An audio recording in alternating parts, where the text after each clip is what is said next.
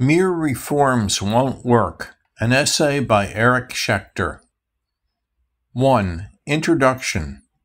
It's hard to face facts when they're contrary to everything that you and most other people have ever believed. We're on the verge of extinction, most likely by climate collapse or nuclear war. Those are both coming much sooner than the corporate news says. We're being steered toward them by a plutocracy, that is, rule by the rich. It's been thinly disguised as democracy, but it may now be in the process of shedding that disguise. And for ages we've suffered unnecessarily from poverty and conventional war. More about that later. Only a big mistake could get us into such a mess. Only big changes have any chance of getting us out. Our big mistake was 12,000 years ago, when we stopped sharing. By now, property and plutocracy are so ingrained in our culture that hardly anyone even notices them. Reformists hope to solve our problems by working within the system, making little changes that seem big to them. They don't see what the system really is, how it causes the problems, how it prevents even the little changes. Reformism is not working. And there is no hope of persuading the plutocrats to behave better. Our economic system forces them to compete against each other for the short-term profits that keep them in power one more day. And it forces them to disregard how their long-term efforts are destroying the world. 2. Property and power. We humans have existed in our present form for about 300,000 years. For most of that time we were hunter-gatherers, cooperating and sharing as friends and equals. We evolved as social animals, and that is still our nature. Sharing is still what we teach our kids, still where we turn in crisis, still who we are genetically. But 12,000 years ago, the Ice Age ended, and that made immense cultural changes possible. Not necessary, but possible. I'm simplifying here. These changes didn't all happen at once. We began farming and settled in villages and later cities. That may have been a plus. But also we replaced sharing and friendship with private property and cutthroat competition. That was our big mistake. Selfishness, inequality, poverty, violence, and worse have become accepted as normal, and now they're about to kill us all, as I'll explain. We'll only survive by a return to sharing, but that's hard to even imagine after 12,000 years of separateness. If we don't share, we must trade, for labor, food, rent, whatever. Trade brings greater profit to the trader in the stronger bargaining position, making him stronger still. So trade increases inequality, which has become huge. It's like the board game Monopoly, which always ends with all the players but one totally impoverished. Wealth is power, so inequality brings plutocracy. Professors Gillens and Page proved statistically that regardless of elections, our laws follow the wishes of the rich, not the general public. The USA has been a plutocracy ever since its so-called founding in land theft, genocide, slavery, and indentured servitude.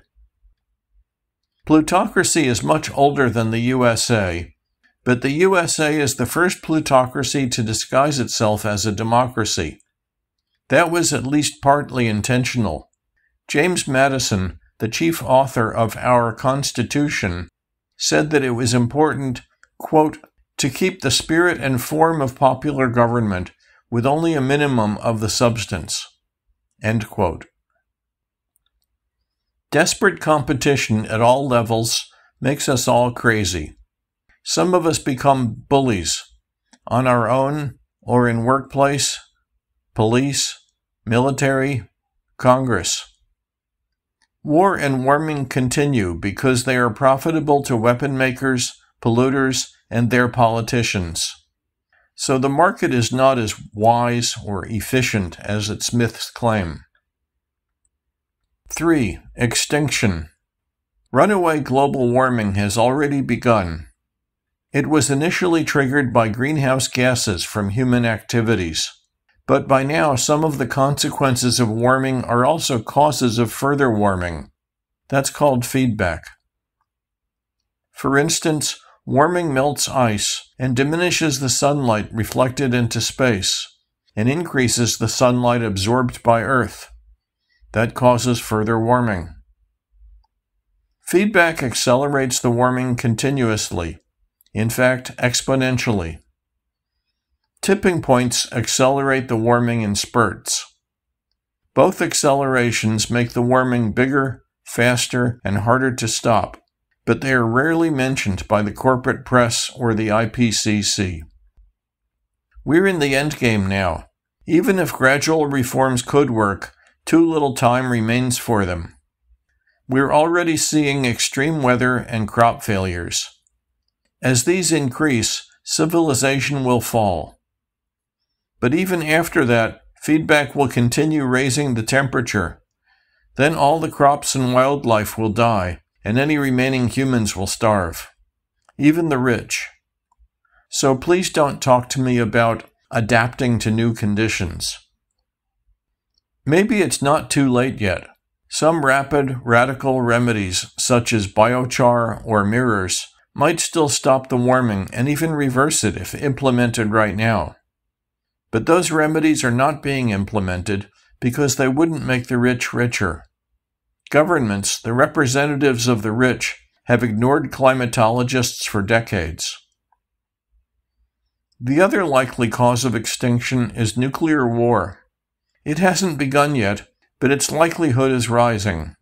It could happen as a spin-off from any of the so-called conventional wars that we keep having, as our government struggles to remain top bully. Plutocrats recently have talked about winning a nuclear war, but that's madness. The initial blasts would kill half the world in minutes, and then radioactive fallout and nuclear winter would kill the other half of the world in months. As long as our rulers stockpile nukes, it's inevitable that eventually we'll have a nuclear war. It may start accidentally, as in the movie Dr. Strangelove. We've already had many close calls. Look up how Stanislav Petrov saved the world in 1983 by disobeying orders. We'll only be made safe by universal disarmament. That requires friendship. War and warming are both perpetuated for profit by plutocrats. Most activists against war or warming have not yet understood that they need to question our economic system. To survive, we need community, friendship, sharing, cooperation, not cutthroat competition. See, there are excellent selfish reasons for becoming unselfish. 4. Lies.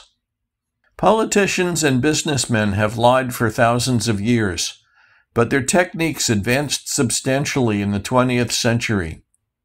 Adolf Hitler wrote about the big lie, an assertion so big that few would question it.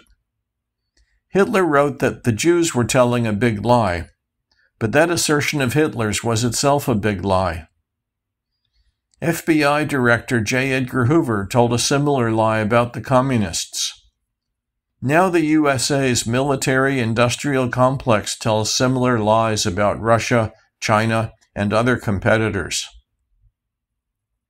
In Orwell's novel 1984, the military was called the Ministry of Peace. Around the time when that novel was published, the War Department of the USA was renamed the Defense Department, though its mission was not changed. This made it easier for Americans to believe that their military was the good guys in all of the many wars that the USA somehow kept getting into. That illusion has been supported by all of our television and movies. But what's the truth? Read Smedley Butler and David Swanson on this subject. All of the USA's many wars are based on lies to make a few rich men richer.